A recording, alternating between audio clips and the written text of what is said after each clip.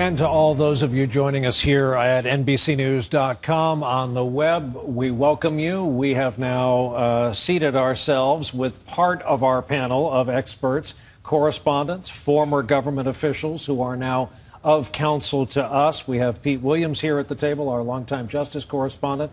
We have Andrea Mitchell here at the table, our chief foreign affairs correspondent.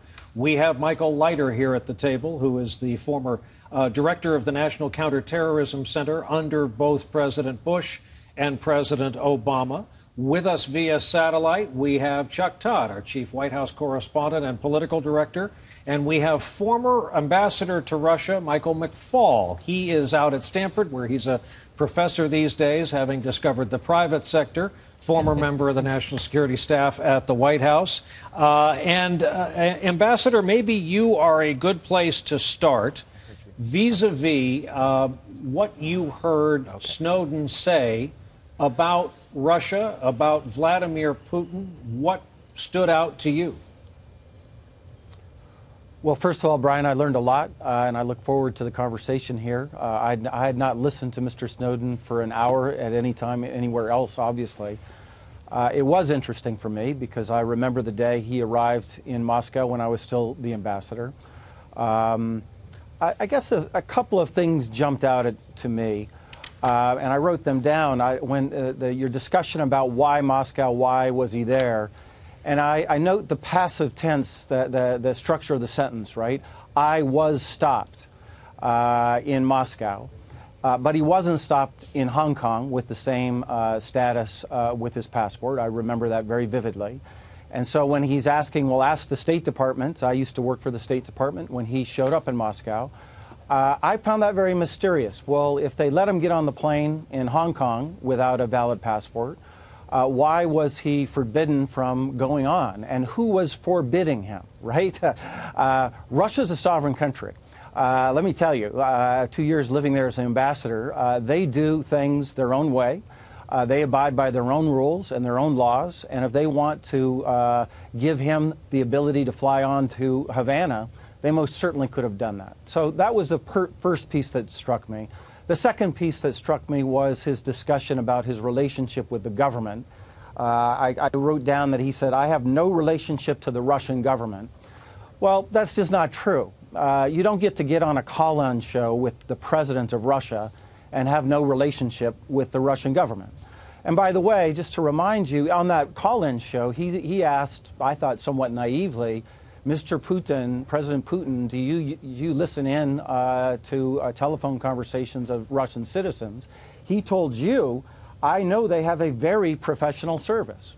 So that's rather strange to say you have no relationship with the government, yet that kind of interaction happened. And I would just remind your listeners that his lawyer, when he first arrived, Kucherena is his name, somebody well known to us as being very close to the Russian government. So those were the two pieces that stuck out to me at the first blush. Okay, let's go around the horn here in New York. Pete Williams, it strikes me you have had a foot in both worlds.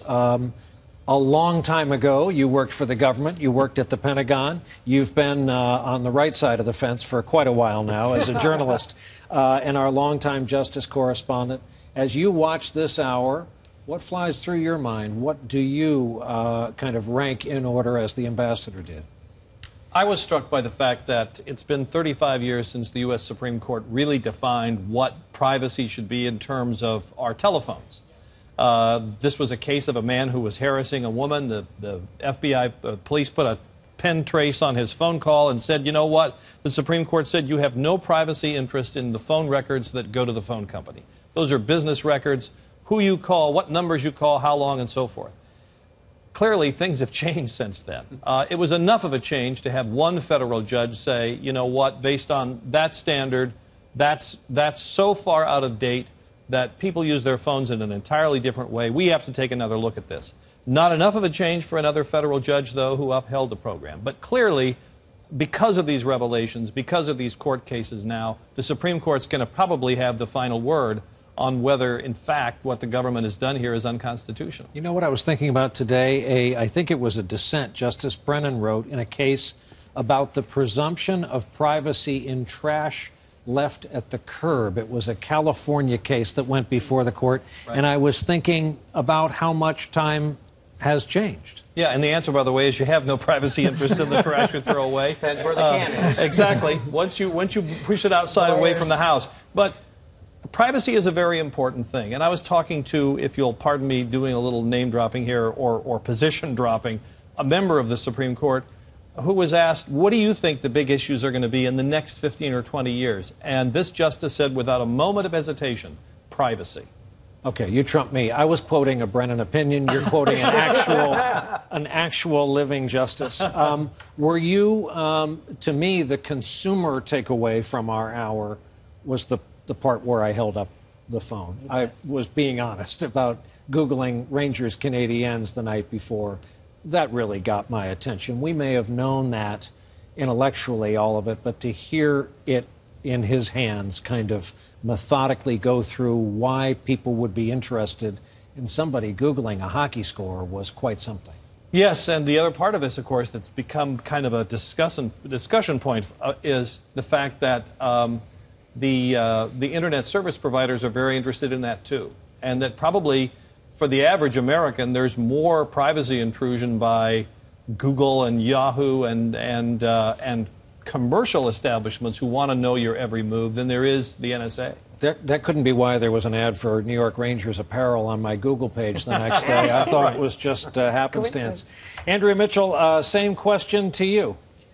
I was struck by the cell phone learning how you live from your apps. Wow. I mean, that, the Ranger, Googling the Ranger Canadian score, and the drafting of the emails.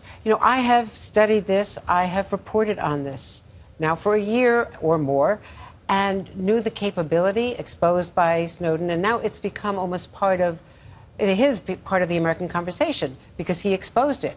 But until you hear him describe it, it doesn't become viscerally, part of your life. And that really got to me. I had read the transcript a little before the show, and hearing him and that exchange really became very real.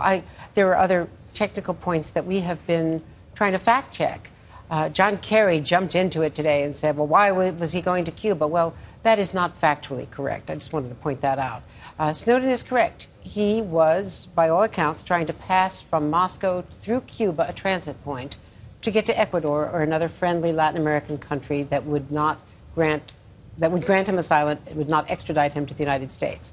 So he wasn't trying to be in Cuba. And I was struck by his comments about Russia, about the lack of privacy and internet freedom. He was somewhat critical of Putin and of Russia on the issue of privacy. He seems to have been radicalized. He says if you take his basic motivational experience as he describes it to you, he says 9/11, he tried to join the special forces and washed out. Right, the full arc of wanting to serve and then getting soured. And then going into CIA, becoming a contractor. What officials say to me is, yeah, but why did he then join Booz Allen, the contractor he joined in Hawaii, specifically after meeting with the journalists, specifically at that point so disillusioned that he went in for 90 days to download and then, say he had a medical emergency and then go on the run. So that is the counterpoint to that. All right. Michael Leiter, I guess you're now in the private sector, but you weren't for a long time, and you were around for a lot of the policy making. So much of what has motivated Snowden is about what morphed, what changed after 9/11. The war in Iraq that was launched in the name of 9/11. So what? Maybe this is because I'm the one on the panel who is the most recently out of the intelligence community. Michael obviously was in more recently than I was. But really two things struck me. The first was his absolute confidence that he hasn't done any harm. And I have to tell you, I find that naive and pretty gravely mistaken. This belief that a lot of what has already come out, he can't identify an individual who was hurt, hence there's been no harm. I think if you look at what's come out, how the U.S. intercepts information for the Islamic State of Iraq, the terrorist group in Iraq and Syria, how the U.S. intercepts information about the Syrian military, about the Russian military, how the U.S. protects its spies overseas from operating and not being covered by foreign powers. I can't give you the names of the people who've been harmed by that, but I think it's really hard, and I would venture to say impossible, to say that there's not a real harm there. So I think he's just both mistaken and naive. The other piece which struck me in that same conversation about the cell phone, which I think can be striking to some people, that at the close of that, he used two interesting words. And all of this is unregulated and uncontrolled. Right.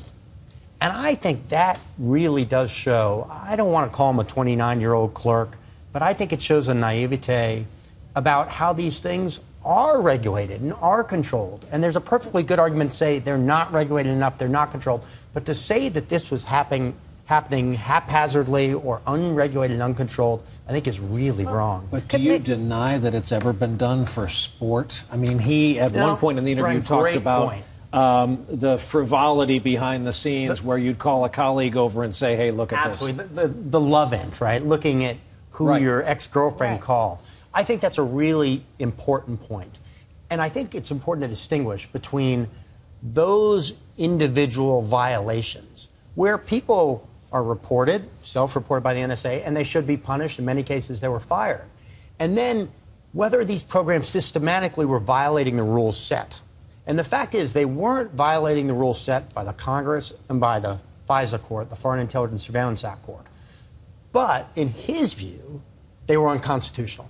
Now, again, I think we've seen from the discussion that has come after his revelations that, in fact, that balance maybe wasn't struck correctly for the American people.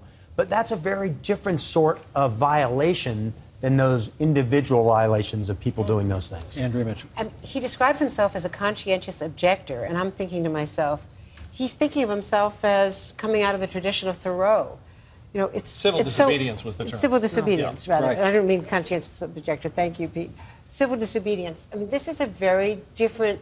This is his sense of self, but at the same time, I still have a lot of questions about his description of the whistleblowing, of raising the alarms.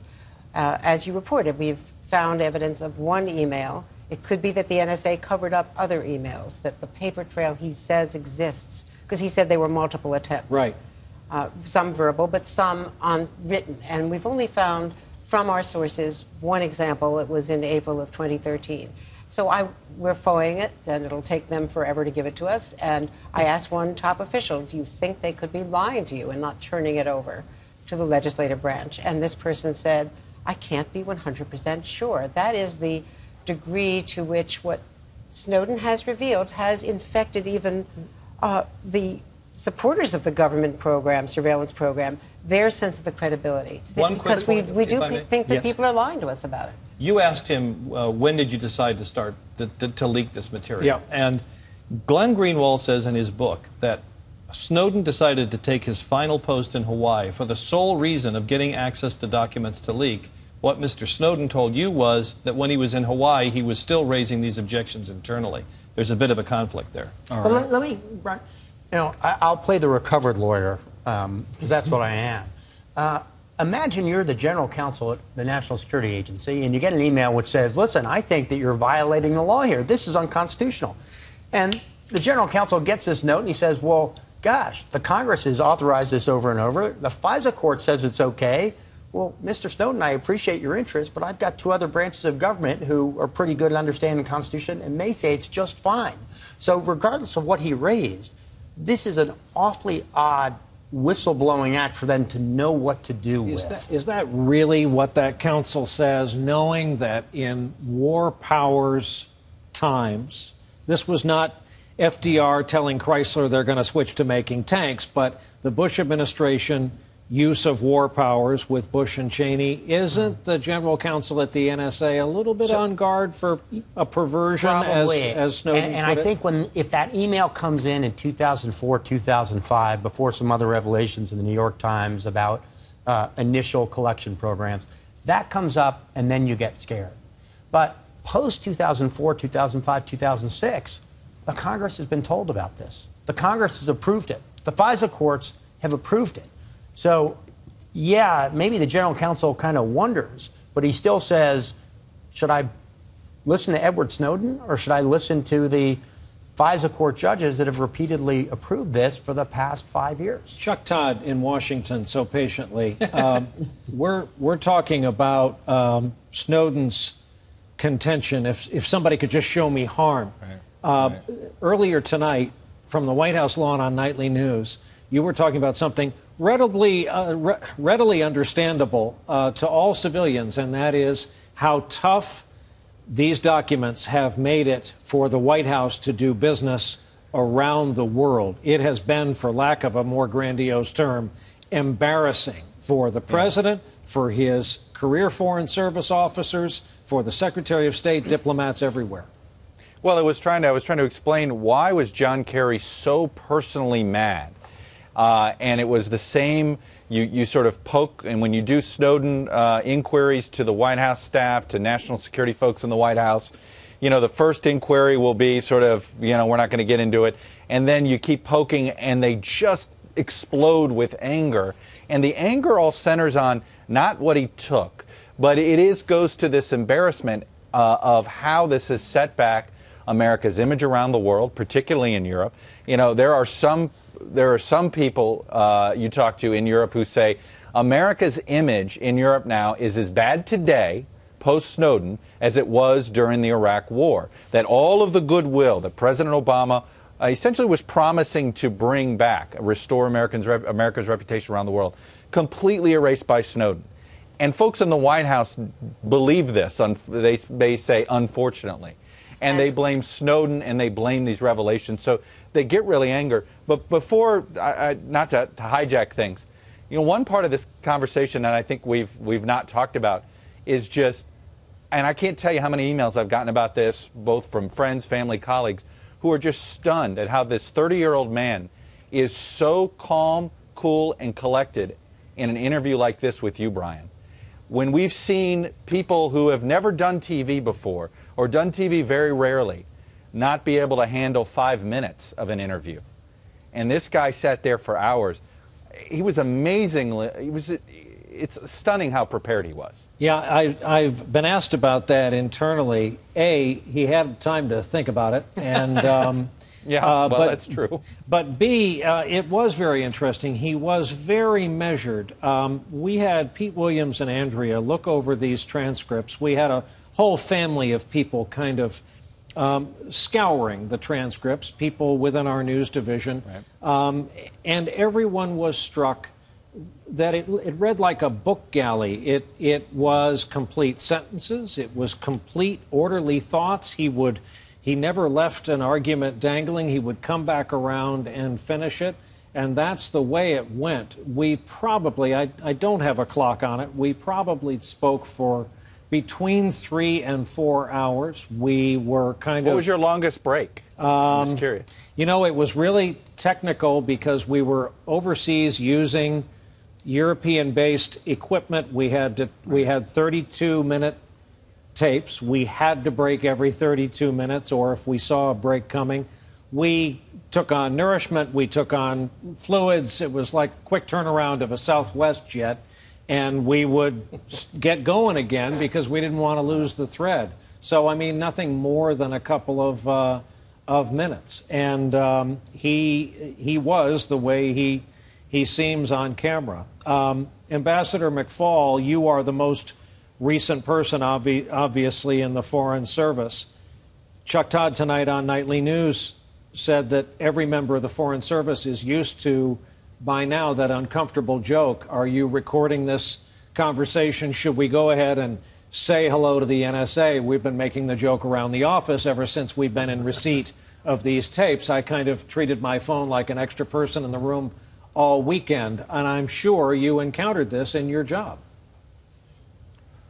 Well, I did, and I do want to talk about the damages, because he did start off at the beginning stating, I can't think of any damages. And let me just talk about 3 different parts.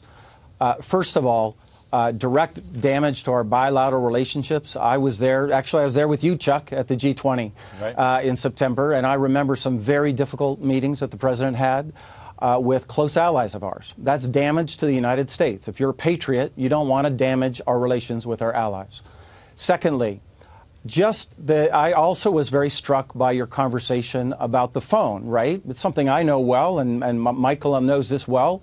We would brief people when they would come to Moscow to talk about Russian capabilities.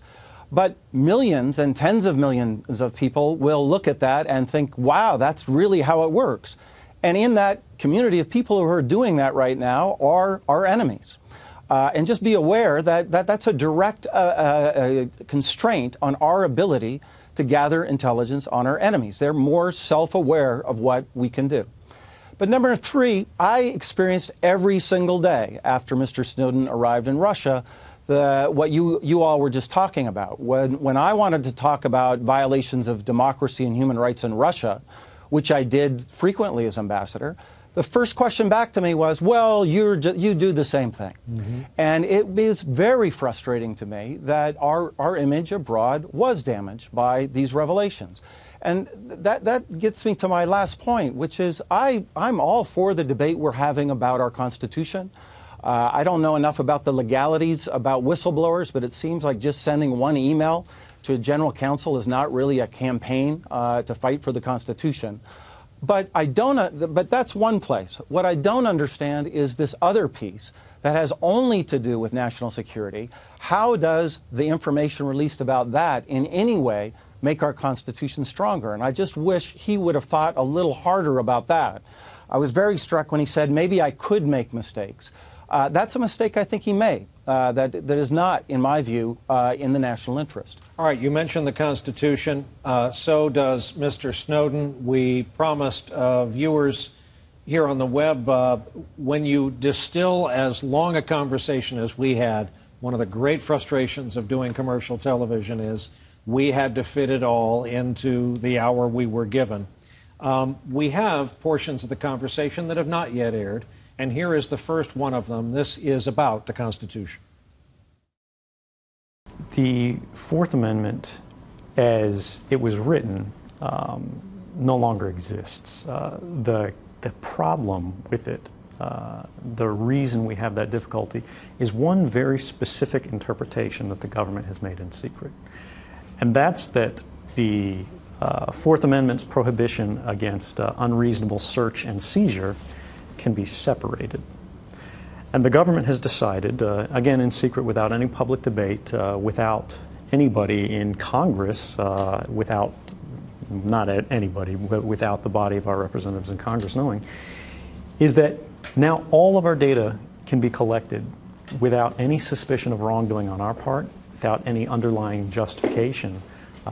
All of your private records, all of your private communications, all of your transactions, all of your associations, who you talk to, who you love, what you buy, what you read, all of these things can be seized and held by the government and then searched later for any reason, hardly without any justification, without any real oversight, without any real accountability for those who do wrong. The result is that the Fourth Amendment that was so strict that we fought a revolution to put into place now no longer has the same meaning that it once did. Now we have a system of pervasive pre-criminal surveillance where the government wants to watch what you're doing just to see what you're up to see what you're thinking, even behind closed doors. Pre-criminal surveillance. It's a weighty term. Pete, I am not, as you know, a constitutional scholar, but I've read my David McCullough. And as far as I know, the Fourth Amendment had as its derivation the frustration and anger of people like Madison, people like Adams, who, and this came up in our conversation with Greenwald and Snowden in Moscow, John Adams taking the rutted out, muddy post road from Quincy, Mass. Down to Philadelphia, not a treat in itself, tired of getting harassed on the road, tired of thinking that his wife and family back in Quincy are sitting in a house that could be entered at any time, Fourth Amendment reads, and this is good for everybody, the right of the people to be secure in their persons, houses, papers, and effects against unreasonable searches and seizures shall not be violated, and no warrants shall issue but upon probable cause, supported by oath or affirmation, and particularly describing the place to be searched and the persons or things to be seized. Now, none of the framers could anticipate the iPhone. None of the framers anticipated we'd be dealing with abortion as a contemporary issue. But the document, through the justices, has proven elastic, a living, breathing Constitution, as they say. Snowden thinks the Fourth Amendment is not, as he put it, worth the paper it's written on, that it's, because of what he witnessed, it's dead and gone. This is a tough one. Well, I'm sitting here with a former Supreme Court clerk, by the way, but I think in a way he's won the argument in part on this. And there is the part is that the government's ability to get all phone records ever made in the U.S., all the metadata they call it, and put it in a great huge tank, and then go look at it whenever they have a reason to say, we think this phone number has been used by a bad guy. But to hold that data, he's probably won that argument because the House has just voted to put that data in charge of somebody else, in the phone companies themselves and not the government. So it appears that that's going to change. I guess you could say that because of making this public, there were internal complaints about this. We know members of Congress didn't like it and didn't buy this legal analysis. Well, that is going to change. The broader question about whether the government can look at somebody's emails overseas or email traffic as it's going by, that's a very different question. And the Supreme Court has said in many cases you can do a search without a warrant if there are so-called exigent circumstances. People rushing across the border, people driving in a suspicious part of town, whatever the reason may be. When you go on an airplane, you are searched. Right. There's no search warrant. But the government has said that public safety is an exception. So there are lots of exceptions to the Fourth Amendment.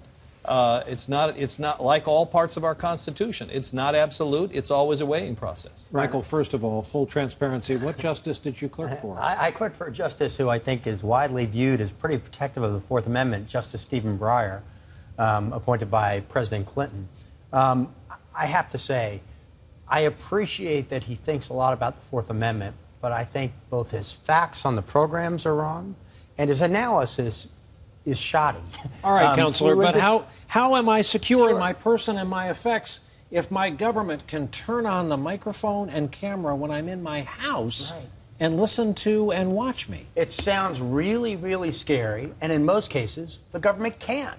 And what Snowden said in that interview of that the government can just collect all this data, have all this data, search it all the time, know who you love, know who you talk to, just isn't true. What the government can do is have some data about the phone calls that you make, not the substance of the phone calls, but who you call, when you call them.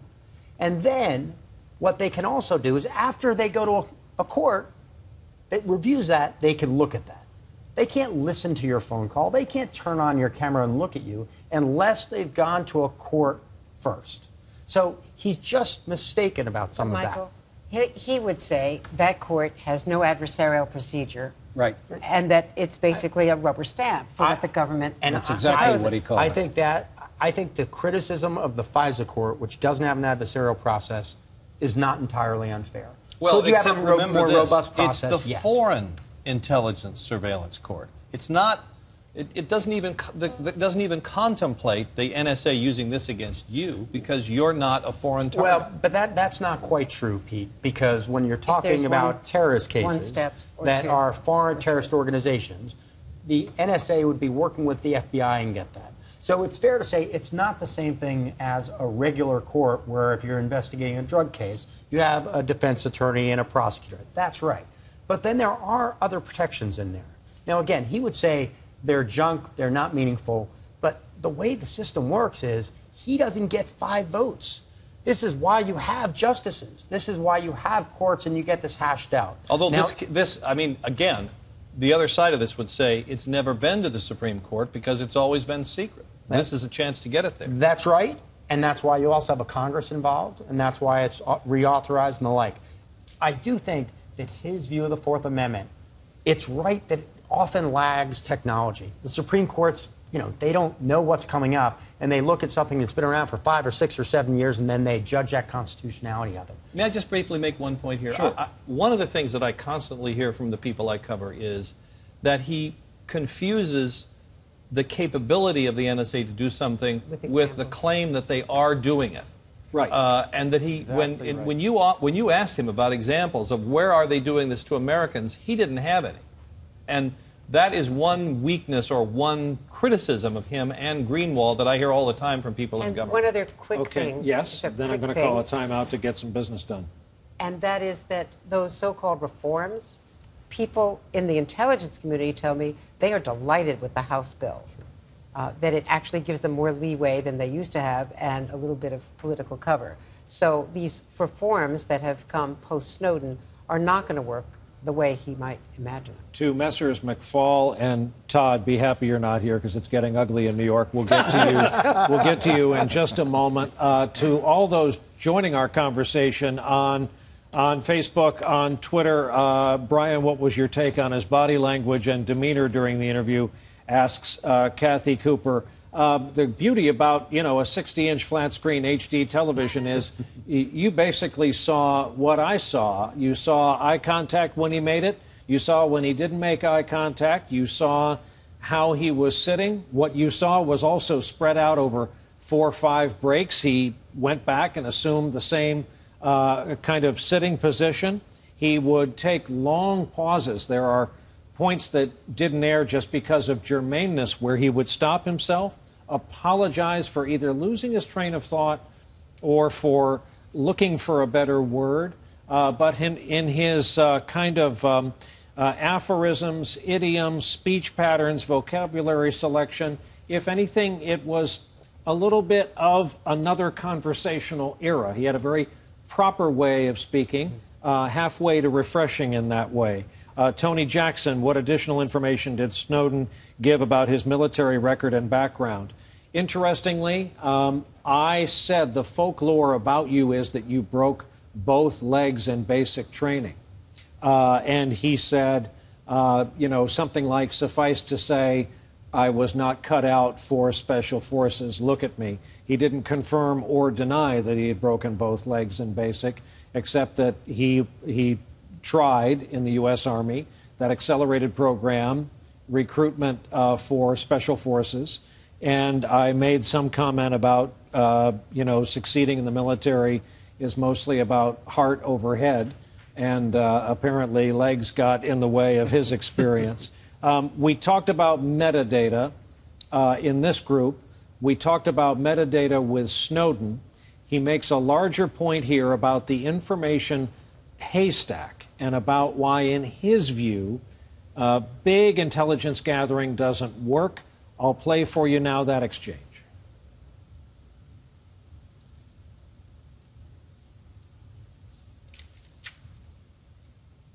I really meant to. I take the threat of terrorism seriously, and I think we all do. And I think it's really disingenuous for the government to invoke and sort of scandalize our memories, to sort of exploit the national trauma that we all suffered together and worked so hard to come through, to justify programs that have never been shown to keep us safe, but cost us liberties and freedoms that we don't need to give up, and our Constitution says we should not give up. But you can see how it happened. Guys with box cutters spent $200 using our own aviation system to take down our own buildings and smash into the Pentagon in a field in Pennsylvania. What are we going to do? It's a non-traditional enemy. The expression is an enemy we can't see. What are we going to do? And this is a key question that the 9/11 Commission considered. And what they found in the postmortem, when they looked at all of the classified intelligence from all of the different intelligence agencies, they found that we had all of the information we needed as an intelligence community as a classified sector, as the national defense of the United States, to detect this plot. We actually had records of the phone calls from the United States and out. The CIA knew who these guys were. The problem was not that we weren't collecting information. It wasn't that we didn't have enough dots. It wasn't that we didn't have a haystack. It was that we did not understand the haystack that we have. The problem with mass surveillance is that we're piling more hay on a haystack we already don't understand. And this is the haystack of the human lives of every American citizen in our country. If these programs aren't keeping us safe and they're making us miss connections, vital connections, on information we already have, if we're taking resources away from traditional methods of investigation, from law enforcement operations that we know work, if we're missing things like the Boston Marathon bombings, where all of these mass surveillance systems, every domestic dragnet in the world, didn't reveal guys that the Russian intelligence service told us about by name. Is that really the best way to protect our country? Or are we trying to throw money at a magic solution that's actually not just costing us our safety, but our rights and our way of life? Mr. Leiter, in another portion of the interview, I made the point to Snowden, speaking in terms of devil's advocate. Remember what it was like just after 9/11? We all thought, well, I got nothing to hide. I'm not doing anything wrong. Go gather. We've been hit by an enemy we couldn't see. As I put it, they spent $200 on box cutters, used our own airplanes, take down our own buildings. Remember what that was like.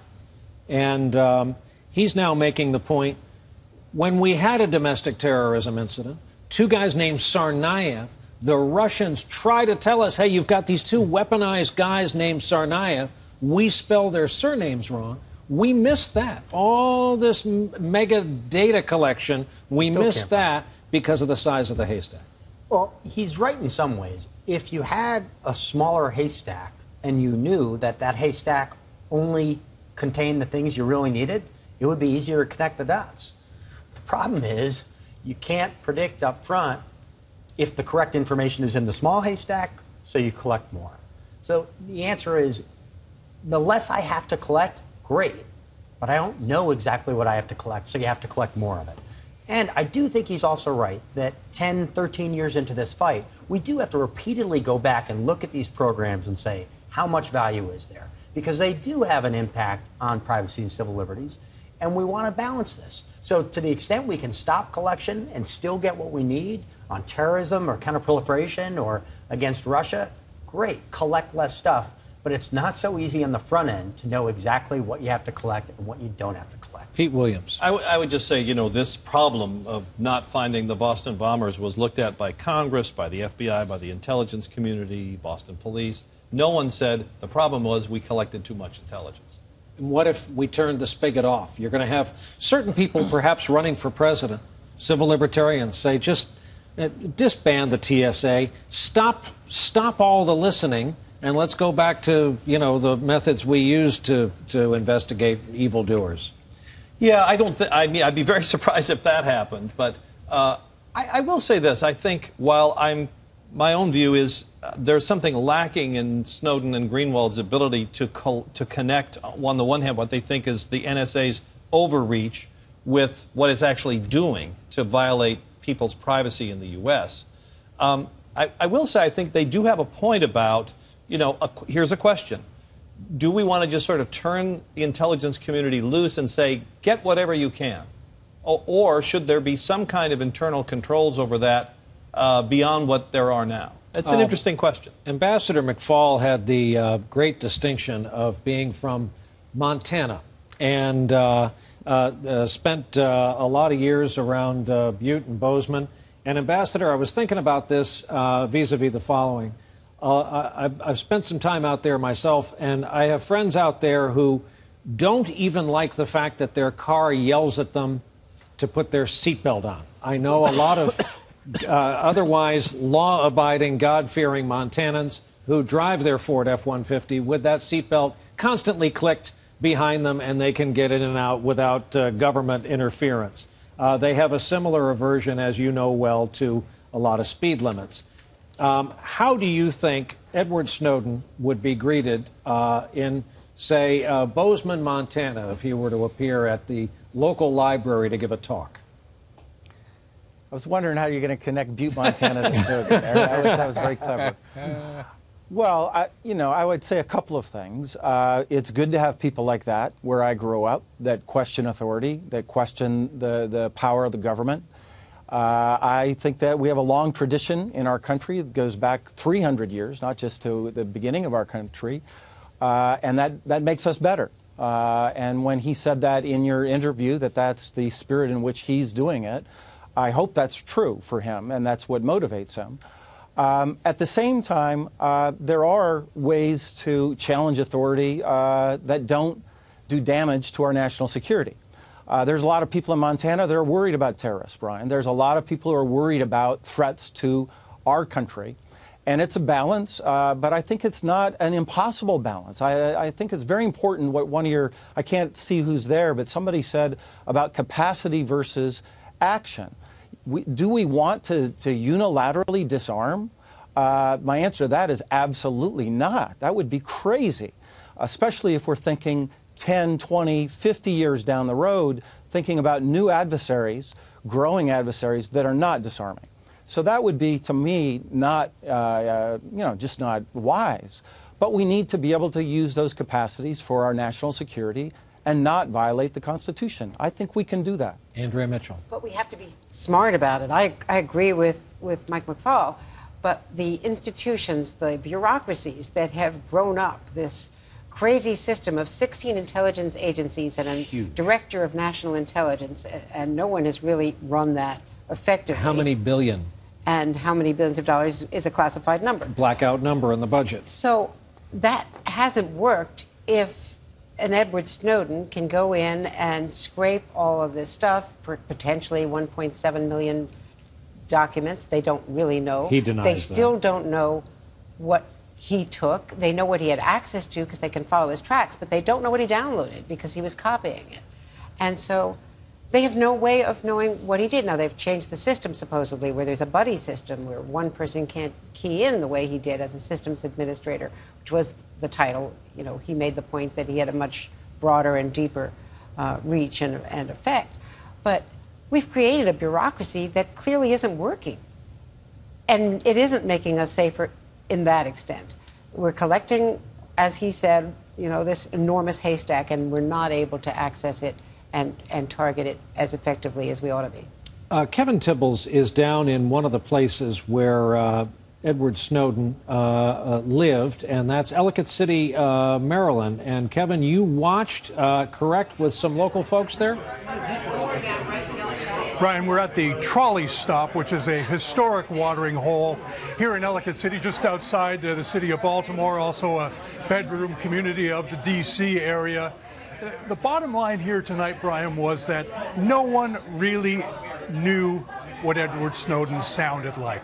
And there was a real hush that went through this establishment this evening when Edward Snowden started to speak. People were really trying to get their minds around what he had to say. What was he really like? What would he come across as being like?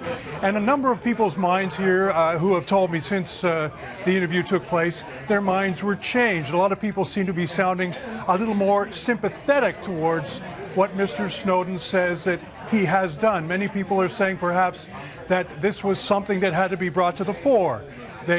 Many of them noted that, for example, he said that he tried to be a whistleblower within the NSA community, and that was rebuffed. And that is the reason why he has ended up in Moscow, Russia, giving this interview to NBC this evening. But at the same time, many in this group do say that they are very disappointed with the route that Mr. Snowden took in making this point to the American people.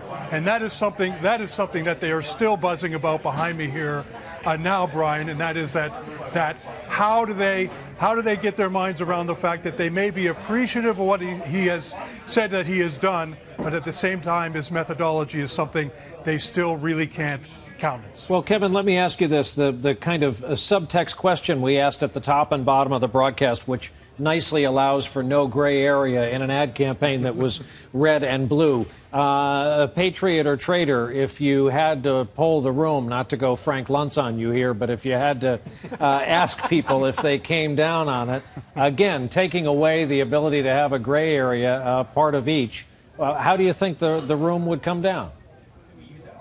Well, interestingly enough, I anticipated you asking me that question. See, you're a crafty guy. You're a sharp guy. I've asked these people as well, and it is specifically the gray area that they are talking about. People here are not saying that they think that he's a patriot or a traitor, but many people are having difficulty figuring out this evening exactly what he is. Many people are questioning his motives, even though they're saying they're a bit thankful that he has done what he's done. But I think if this conversation is taking place in living rooms around the country, I think there are a lot of people who are trying to figure out exactly who and what Ed Snowden is this evening.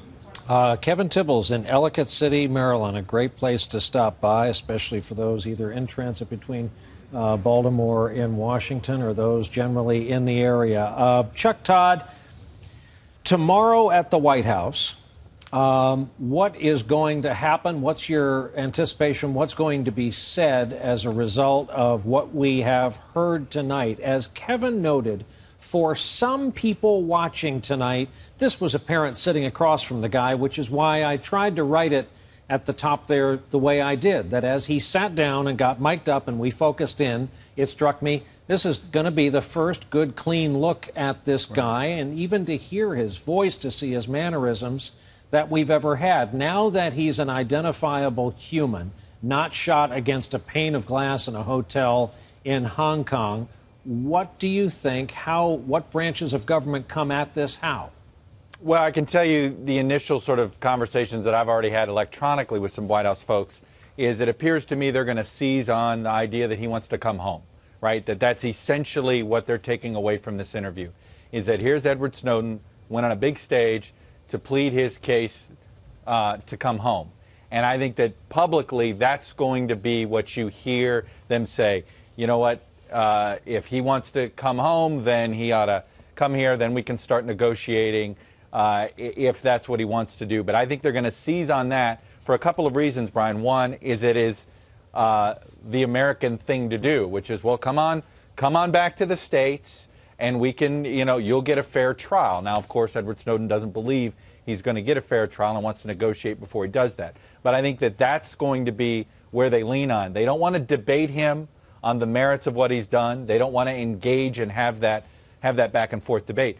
But I want to add one more thing that we haven't really talked about here, and that is the political, I think, mistake that official Washington made. George W. Bush's administration and Barack Obama's administration. They never had the conversation with the country, right? This was, I think, the part of Snowden that's going to resonate with a lot of people in the interview. And he brought this up. They never had this conversation about what should be the line on privacy and security with the country until now, when it was forced. And I can tell you there's some political advisors to the president who no longer have those White House badges, Brian, who think the president made a huge mistake last summer when he did not try to use this moment of Snowden to say, okay, let's have a real conversation about this, and instead focus on Snowden, focus on some blue ribbon panel here, blue ribbon panel there. But you know what? To this day, we still haven't had the real debate and the real conversation. And I think that that's why the president has been suffering politically. Yeah, a friend of mine who's a veteran in the Democratic side of politics in Washington said that that's his calculation, too. The president missed a kind of populist bet to say, yep, on behalf of you, the American people, I'm going to lead you. We're going to go grab our privacy back. Snowden goes one further and says in another portion of the interview, we deserve better service from common carriers and internet providers.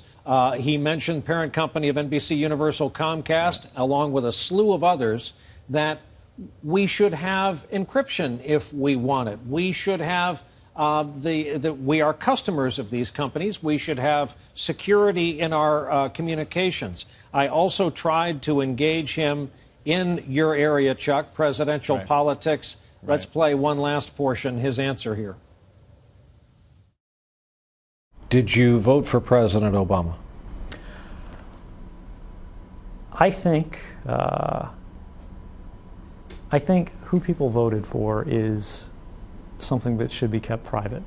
Did he disappoint you? What I will say on that is that whether or not I voted for President Obama, I was inspired by him. He gave me courage. He gave me hope. I really believed that he would be a positive force for the country. And I still hope he will be. You, however, looked at it. You were hoping he would reverse some of the Bush policies. You were quoted as saying you were disappointed that he did not. Well, he said he would. And in your view, it worsened? It's been a logical progression.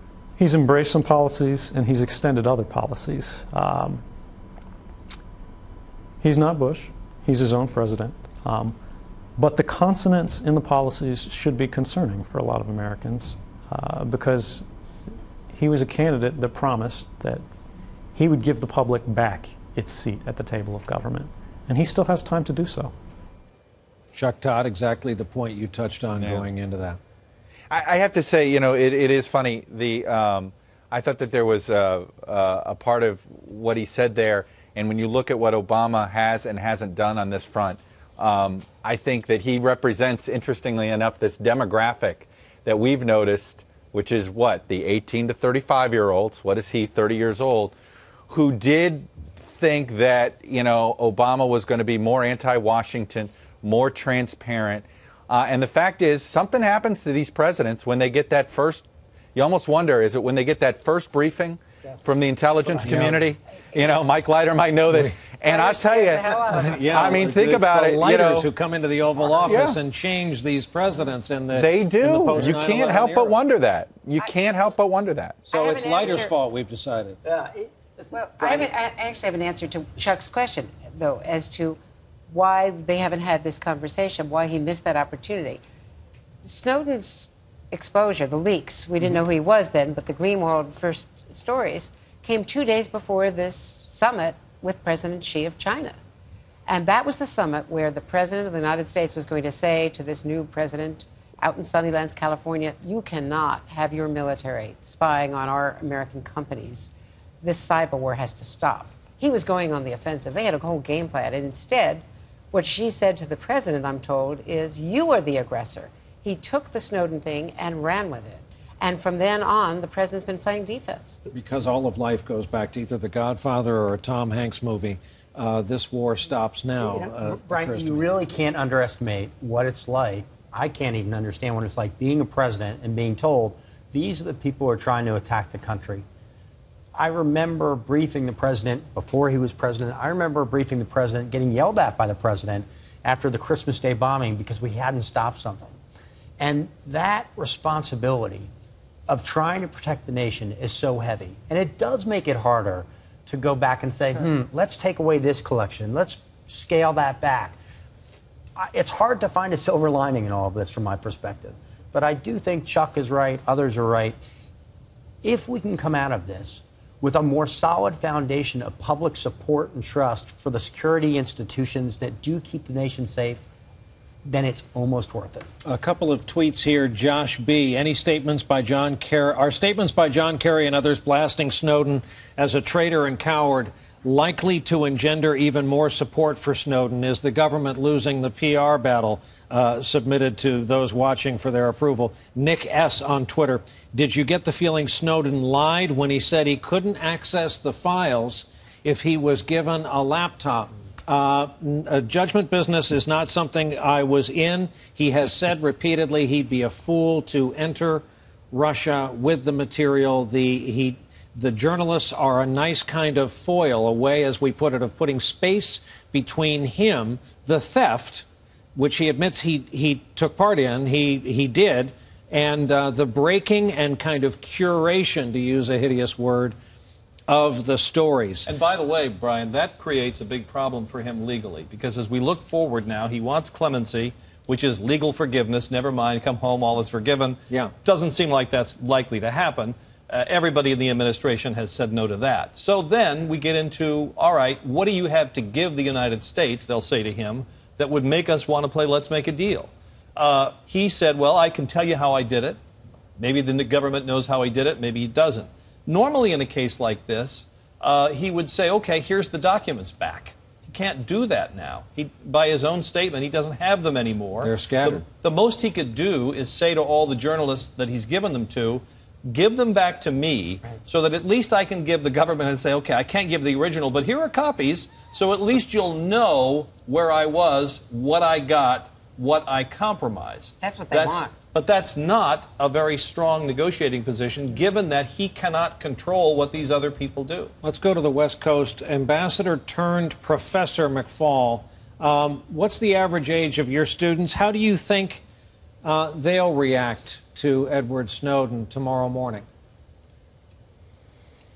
Well, the average age of my students here are 20, 21, so that demographic, the 18 to 35-year-olds. You know, I think they're going to have the debate we're having here as well, which is trying to find the balance. I will say, to pick up on a thread earlier, we spent a lot of time talking about this giant haystack and how we failed to stop this terrorist or that terrorist, and that's all very true. I would remind everybody that intelligence gathering is much bigger than that. And for 5 years, I worked in the government and benefited from lots of intelligence gathering. It needs to be regulated, as we've talked about, but let's not just focus on the one piece of intelligence that we've been talking about. The second piece that's striking to me that I think should be debated is that we don't want to lose our freedoms. Who wants to lose their freedoms, right? When he said, I don't want to give up my freedoms. It's striking to me that we don't have a really nice, solid case study, as we would say in political science, where that happened to somebody in America that he could document. And that gets me back to this capacity versus what we can do and what we do. And I hope that remains part of the debate, at least when I talk about it here with my students. I'll make that part of the debate as well. Andrea Mitchell, what do you think happens tomorrow? What should happen tomorrow as a result of what we've heard tonight? Well, tomorrow and the tomorrows after that, I think we need a real debate, a public debate about privacy, about security, the balance, whether we have the right balance, and they need to disclose more about the structures, because we are spending billions of dollars, we're losing our privacy, and I don't know if we are getting the security that we need to have against the terror threats that Michael Leiter worked so hard against. Well, with that, this has been a really interesting experiment and kind of a discussion that we needed to have after hearing that hour, which we very, very carefully went through and submitted what we thought were the most crucial and important things that we heard from Edward, call me Ed, Snowden a week ago tomorrow now in a hotel room in Moscow. We want to thank our guests, those far-flung and coming into us by remote, former ambassador, now Professor McFall at Stanford, Chuck Todd, very late night for him because he's got to get up early in the morning in our Washington bureau, Kevin Tibbles and the good people in Ellicott City, Maryland, and of course, Mr. Leiter, Ms. Mitchell, and former Supreme Court Justice Pete Williams here with us in New York. Thank you all. As we said, we will leave this posted on the web for a companion purposes to tonight's special, and for the huge team that worked to make that a good hour of television, 2 good hours of television tonight. I'm Brian Williams in New York.